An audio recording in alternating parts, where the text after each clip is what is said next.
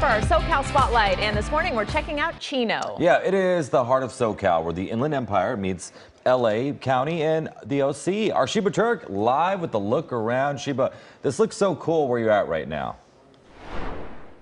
Chris and Rudy, yes, it is very cool because planes, and more amazing planes. We are at the Planes of Fame Air Museum, which really tells a very cool connection to Chino and aviation history. Brian Finnegan knows that very well. He's the Director of Education Programs here with the museum. Thank you so much for having us this morning. Oh, we're more than welcome to have you. In fact, we welcome everyone to come out and really experience the aviation history that is Southern California.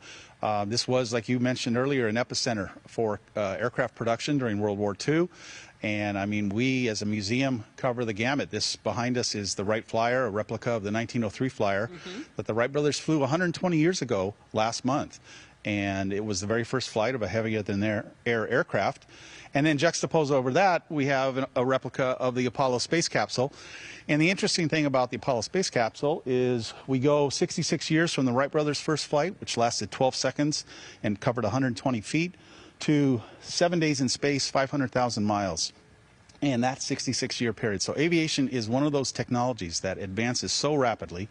And the entire collection here that we have, 150 aircraft in the collection, all span that 66-year period. Amazing. And it's all because one man wanted to preserve this aircraft. Yeah, it goes back to Chino's history. In fact, Chino, this location, which is now the Chino Airport, in World War II was a training base for U.S. Army Air Cadets. Over 10,000 cadets received their wings here at what was called the KCAL Aero Flight Academy.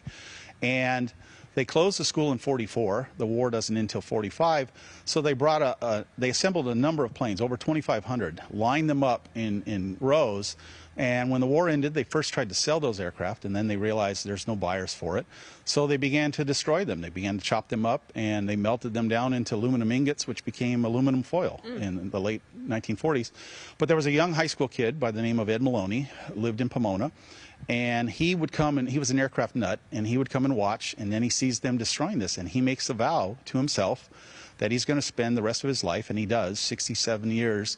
He saves over 250 aircraft, and most of those are in our collection here. There are others in the Smithsonian, the Air Force Museum, the Navy Museum. But Ed Maloney started this with a vision that these aircraft need to be preserved so that future generations can experience and enjoy them. And that's really what we're about, is doing that, and we do it in a unique way in that we are a flying museum. Really cool. My favorite thing is hearing the little tidbits and stories and fun facts you have for each plane. You showed me the one that was in the Pearl Harbor and Valkyrie. What about this one right here? So this is a aircraft that would have been built here and also in Dallas. This is built by North American. This is a P-51 Mustang, and this is the D model. This would have been a fighter aircraft from World War II, would have been flown by the U.S. Army Air Force at that time.